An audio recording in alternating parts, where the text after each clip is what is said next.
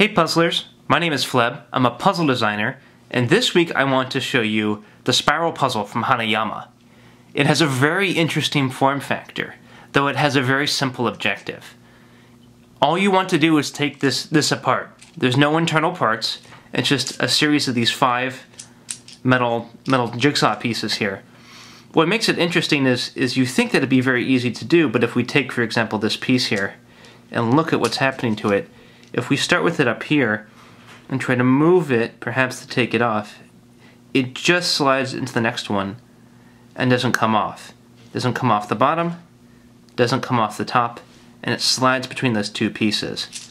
And that's true of any of these 2 pieces here. If we do that with this one as well, can't come off the top, slides to the bottom, can't come off the bottom. So taking this apart is actually a little bit of a challenge.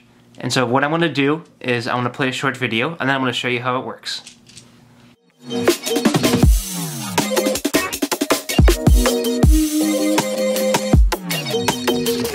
The way that this works is that there's one particular position in which you can take pieces off. So let's just take a look at this from the perspective of one piece. What I think we want to be doing here is doing something where we twist it and take it off. And that piece doesn't work. And this piece doesn't work. And you can try it over and over again with all the 1 pieces and you can't get it done. If we do this with 2 groups, 2 pieces in a group, then there's just enough room with this one here that if we push this one down and these up, that we can twist this away and take it off.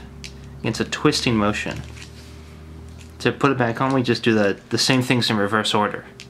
And then once you have it like that, you can take all these pieces off just plainly. But that's the main trick. If you're interested in seeing more puzzle videos, please subscribe below. Thank you very much for watching, everyone, and happy puzzling.